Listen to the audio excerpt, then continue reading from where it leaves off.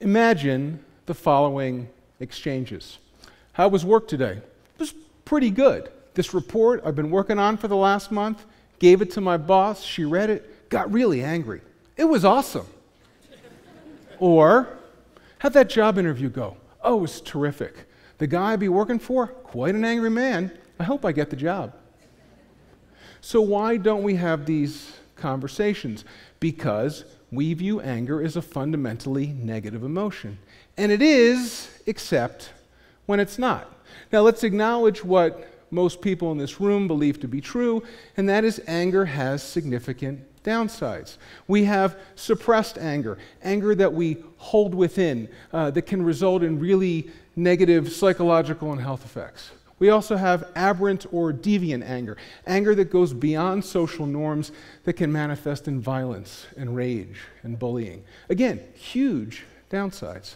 But I want to make the case to you today that anger has a sweet spot, where it's functional, where it's useful, and it has some surprising and interesting upsides. And we'll talk about this in three arenas: in leadership, in negotiation and compromise, and in emotional intelligence. If you were given the opportunity to select your boss or the leader of your organization, most of you would probably pick someone who's happy and upbeat and encouraging because you believe you would perform better for that kind of boss. But in all likelihood, some of you would actually perform better for a leader who displays more negative emotions, including anger. And this comes out of some interesting research in leadership and followership. And the reason is something psychologists call epistemic motivation, which is the inclination to thoroughly understand an experience.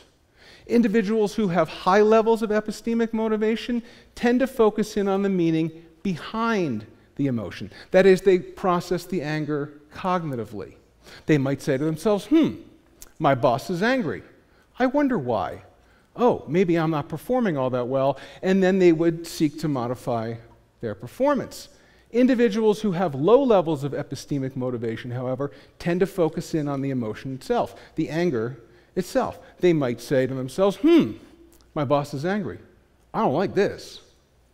So next time you're at work and your boss gets angry, ask yourself, are you focusing in on the emotion or the meaning behind the emotion? If it's the latter, you may perform better for a boss who gets angry. All right, let's step out of the world of work and into the world of geopolitical conflict, where unfortunately long-term hatred can run deep. But what if I were to tell you that we might be able to counter some of the effects of this hatred by making people even angrier? Well, a research team from Stanford and IDC Herzliya in Israel investigated this idea, and they did it with a sample of Israelis just prior to an Israeli-Palestinian summit that took place several years ago. And they had their subjects read an inflammatory editorial that was designed to increase anger. And while they hypothesized that this heightened anger would further cement hatred toward the Palestinians for some Israelis, they also hypothesized that an increase, a boost in anger, would also correspond for other Israelis with an increase in their willingness to compromise. So how can this same stimulus actually take us down these divergent paths? Well, we know from neuroscience that different emotions activate different parts of the brain. Anxiety and fear, for instance, activate the parts of the brain associated with avoid behaviors. Anger, it turns out, activates the part of the brain associated with approach behaviors, because when we get angry, we believe that we can alter or change the outcome, so we step toward.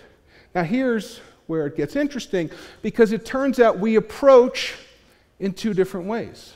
We approach destructively or aggressively if we believe that unwelcome behaviors result from innate characteristics of an individual or group. but we approach constructively or in a more accommodating, compromising sort of way if we believe that unwelcome behaviors result from situational factors.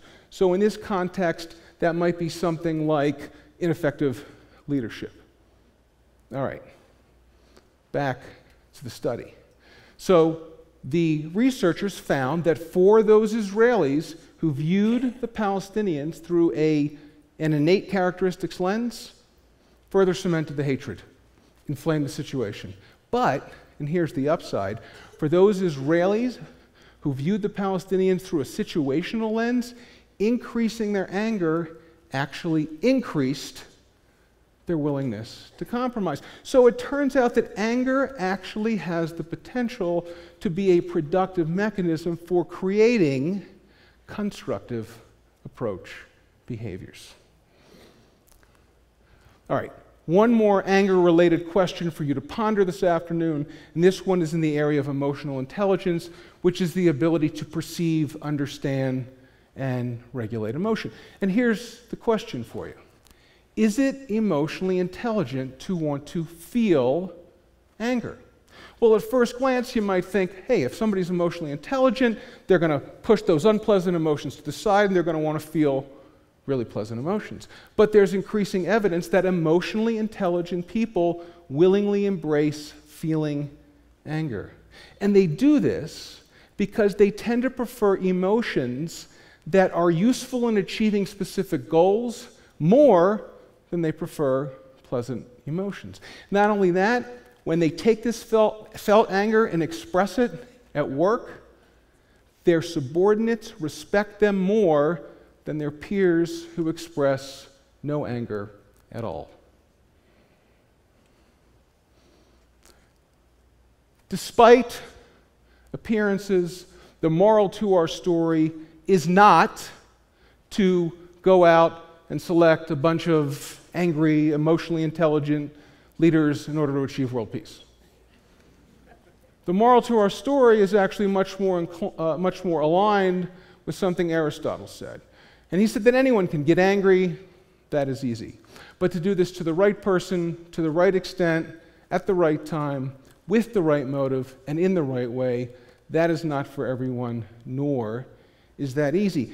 In other words, Aristotle seems to be telling us that timing, intensity, motive, and approach are keys to the upsides of anger. So next time you experience anger, either your own or someone else's, search for that sweet spot. What you find may pleasantly surprise you. Thanks so much.